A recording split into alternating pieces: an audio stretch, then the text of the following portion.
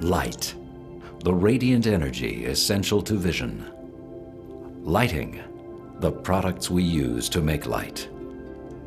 Light-O-Lear, lighting that makes a difference.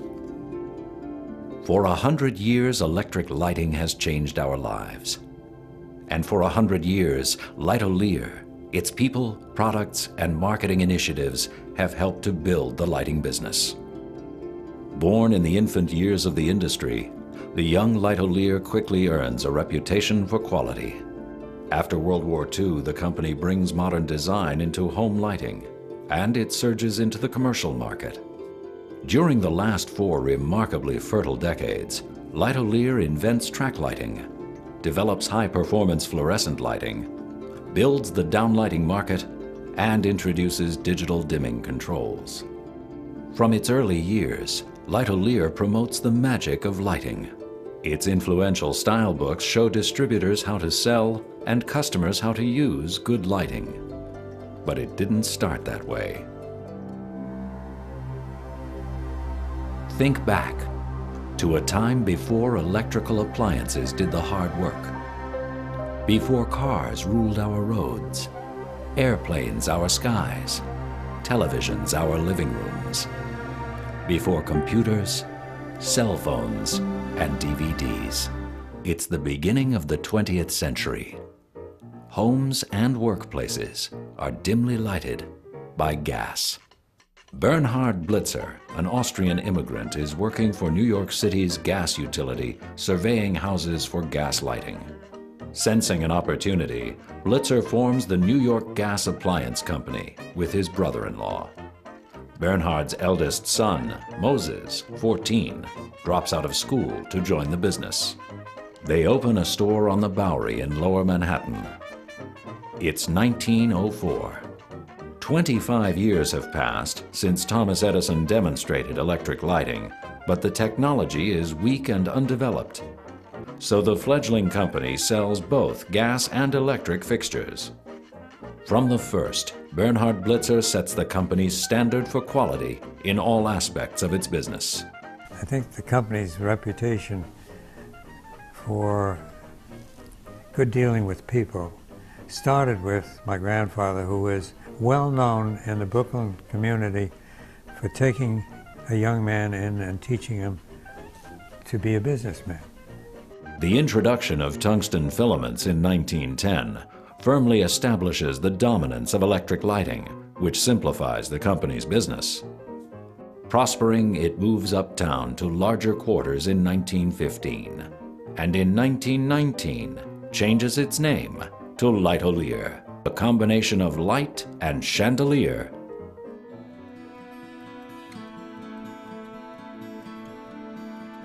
Bernhard Blitzer dies in 1928, leaving Moses in charge of a dynamic, successful enterprise, one that he has already started down an aggressive path. I think anybody who spent any real amount of time at Light-O-Lear would know my father thought selling was the total center and most important part of any operation.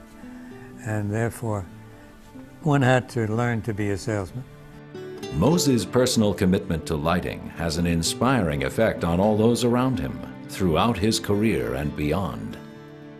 And he said to me, one of these days you'll find out if lighting gets into your blood, you'll be a success and you'll really like it.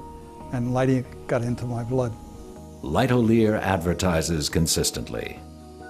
After sunset Light-O-Lear and the charm of a light-conditioned room brand the company's identity in upscale publications.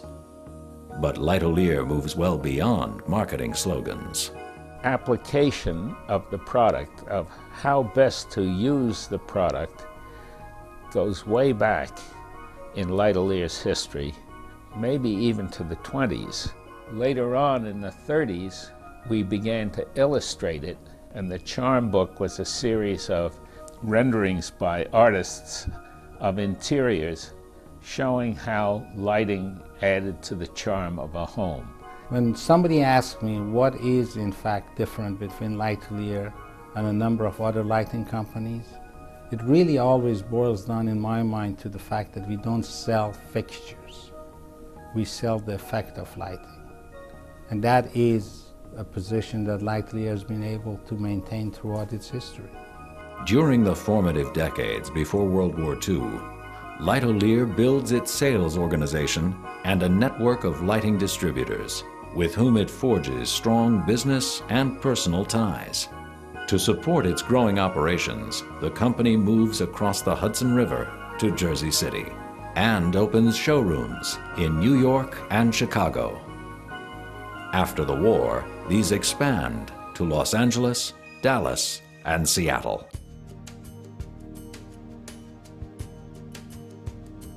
Following the Second World War, America enjoys a prolonged period of domestic prosperity. Light-Lear, too, is in transition. Moses' children, first Edward, then Bill, join the company, and a group of talented designers follows in the 1950s. During the next 50 years, Light-Lear builds the modern styling and architectural product lines that propel it to industry leadership. Fluorescent lighting, first commercialized in 1938, is the leading-edge technology of the post-war years. Light-Lear sees an opportunity. A new building was being added to Rockefeller Center, and that's how we got started on what eventually became the Optiplex fluorescent fixtures. Following Optiplex, Light-Lear continues to innovate.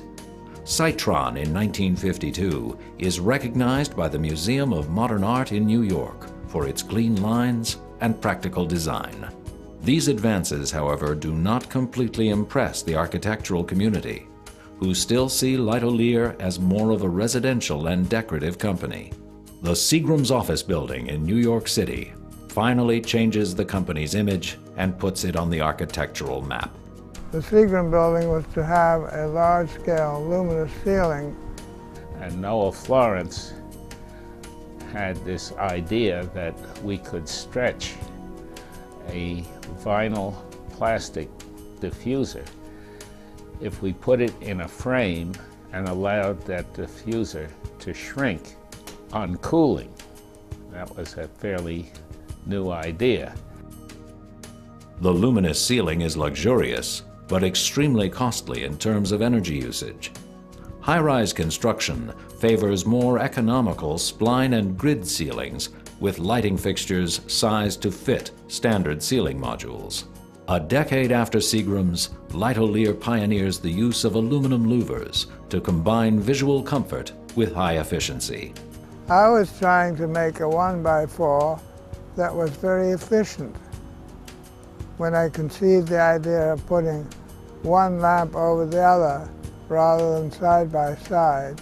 And then we conceived of having a low brightness louver.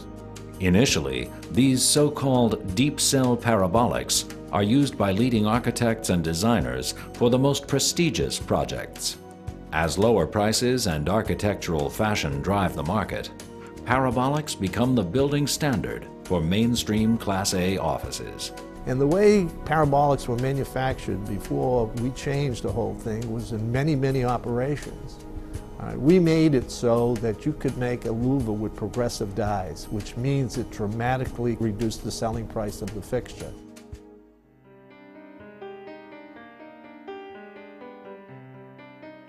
Light-Lear introduces Calculite in 1952, although the first downlights are generally credited to Century Lighting. In the late 1950s, however, Light-Lear opens up the downlighting business with Multigroove. Ed Cook of Century and my dad were friends, but not really competitors. And he said, these architects that I'm working with have a new idea. I think we can't use it to any advantage, but I believe you could. And so we were introduced to what they called the pipe coupling, and that became known as a multi-groove, and it was a way of controlling the brightness at the aperture. Multi-groove sets a trend in recessed lighting, which is propelled by the simple lines and planes of modern architecture. Light-Lear's Calculite downlights earn the respect of the architectural community, which leads to more opportunities, such as the 1964 World's Fair. The biggest project was Quadrille, which was a either 4 or 4.5 inch square extruded aluminum shape that we did actually for the Spanish Pavilion in Flushing Meadows. The techniques of downlighting are further developed by the growing profession of lighting design. To meet designers' needs, Light-O-Lear expands Calculite and continues to innovate. Our system's different. We have the die cast top. No matter how you put the cone in place, it's always the right position. Downlighting moves into homes. But cheap hi-hats erode Light-O-Lear's residential business. So the company counters with a brand new concept, Lightcaster. Medium-priced downlights furnished in 2 parts, a frame-in kit and a reflector trim. It was a revolutionary fixture.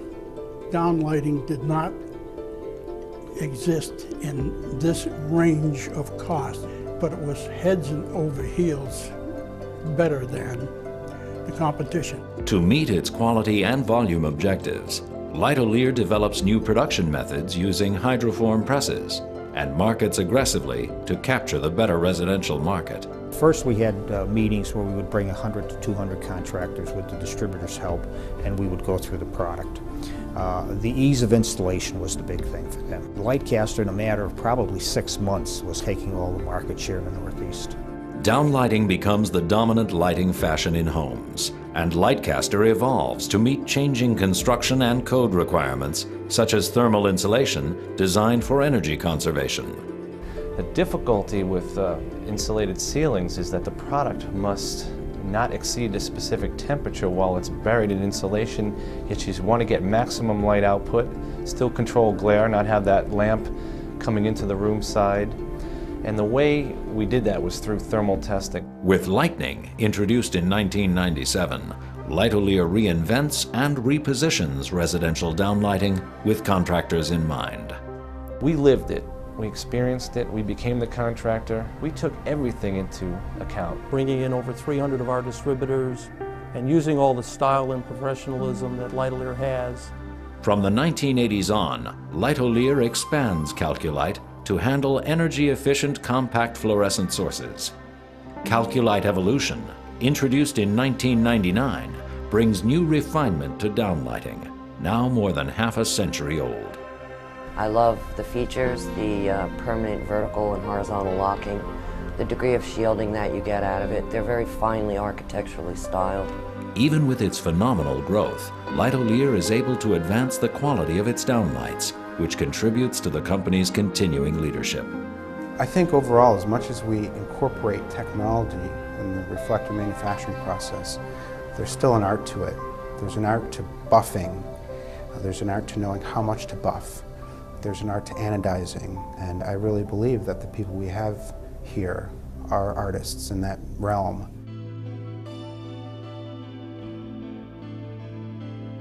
Light-O-Lear is perhaps best recognized for its innovative LightSpan track lighting, first introduced in 1961. But LightSpan does not begin as a system for accent and display lighting.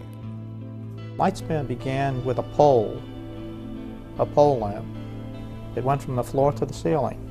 This was after the pole craze that had been started by one of our competitors. We responded by saying, well, we can make a pole lamp, but we can make one where you move the lights along the pole to wherever you want them. And one friend of mine, an architect, said, don't you know what you're looking at? This is not a lamp, this should be on the ceiling. LightSpan takes off, changing the interior lighting landscape. Store lighting becomes more dramatic, museum lighting more flexible. Light-O-Lear licenses LightSpan in Europe, where track lighting is eagerly embraced. LightSpan even becomes a home lighting fashion. Light-O-Lear uses early low-voltage light sources in LightSpan. In 1965, the company applies miniaturized technology to its LightGem high-intensity lamp. It had a telescoping antenna, which no one had done at that time, a way of making a very small lamp into a quite sizable lamp, and it was cute, and it was recognized by the Museum of Modern Art. But it is the MR16 that ignites the trend to low-voltage accent lighting. The concept was taken from the slide projector. Low-voltage lighting made things come alive. In 1990, the new halogen PAR lamp offers another opportunity for design innovation. One of the challenges was that for me the scale was a big feature. And the scale had to do with bringing everything we had and wrapping around that lamp like a sock, right? Something that you wrap so tight. The oil embargo of 1973 ushers in an era of energy consciousness. As concerns about energy and the environment grow throughout the 1980s, Light-O-Lear again innovates, this time creating energy-smart track lighting using new compact fluorescent sources. The stores were major users of energy in fairly wasteful ways. So that led to a floodlight using a highly efficient source that mounts on a track. Clearly, track lighting is a part of everybody's lives now. You can't walk into a mall, shopping center, anywhere without seeing it.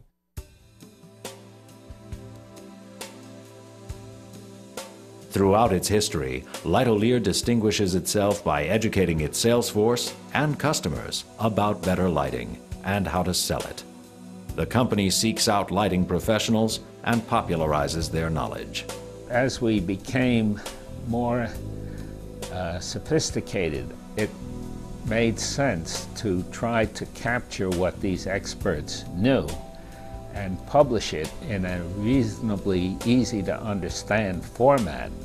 The principle of selling better lighting grows into enhanced display concepts and lighting labs, leading ultimately to Light-O-Lear's own tech center.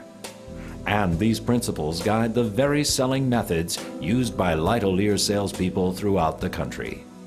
Kingsley did some magical things in terms of presenting the design, and I always found that Light-O-Lear was very good about telling us how the product was developed, and why it was developed, and how it worked.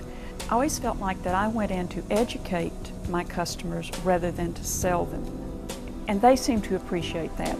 Moses Blitzer dies in 1967. Light-O-Lear goes public 2 years later. Needing more capital to fuel its growth, the company issues a secondary stock offering in 1981, which leads to a hostile takeover bid. Light-O-Lear then seeks out Barenco, a company with complementary lighting assets, and arranges a friendly acquisition. In 1984, Barenco bundles all of its lighting companies into Genlight, which it spins off to the public in 1988. Light-O-Lear leaves New Jersey in 1995 and consolidates its headquarters in its largest facility in Fall River, Massachusetts. And if we look back into history, I believe it turned out okay, because Light-O-Lear became part of Genlight, and Genlight today is one of the top 3 lighting companies in North America. Light-O-Lear, first of all, is our largest division. And I would view, and most anybody in our company, I think, would view Light-O-Lear as our flagship company. The challenge we have at Light-O-Lear is to get every consumer, when they turn on the switch, to really look at lighting in a different way. As I look forward, I see nothing but terrific opportunities for Light-O-Lear. I also see the future filled with technological advances that at every turn will provide new opportunities for growth and new avenues for expressing what good lighting is going to be all about. Moses Blitzer best described the spirit of Light-O-Lear when he said, "Do it first, do it better. Make a life while you make a living." Something must be right in order for our company to last as many years as our company has. One of the keys to Light-O-Lear's success is new product introduction. Attention to innovation, the attention to products is our lifeblood, I think. There was always good product that was brought out early and fresh. I think there's a great frontier not only of developing better quality better performance, more sensitive lighting fixtures. This company is made up of lighting people. They live it, they breathe it, it's part of them. It's the whole plant.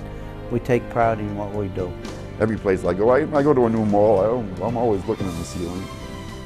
See, I think we make those type of lights. We're making a life because we're a family. I truly have made a life at Light-O-Lear. This company gives us opportunity to, work and learn a lot. Light-O-Lear has been my life, and God willing will always be. Always new, and it's always enriching. I think that's what keeps you going. To enjoy what you're doing, I think that's making a life, and do it with all your might. Company gave me so much. Give me the opportunity to grow, and give me a lot of challenge for me to run with it. I guess very happy and proud to be a Light-O-Lear employee.